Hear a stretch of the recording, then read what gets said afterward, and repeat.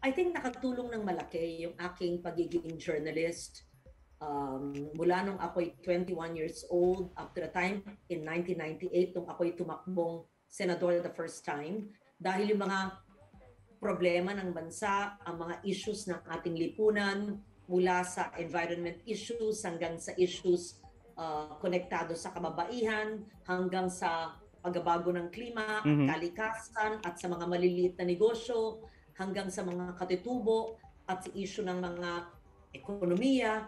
At pag ikaw ay producer, pag ikaw ay isang journalist, maditalya ka at matanong. So, inquisitive, curious, may disiplina, gaya ninyo sa work ethic, on time, maditalya nga. So, it really helped me. So, I transitioned from being a journalist of 2 decades to a senator in 1998. And since then, I've been a lawmaker.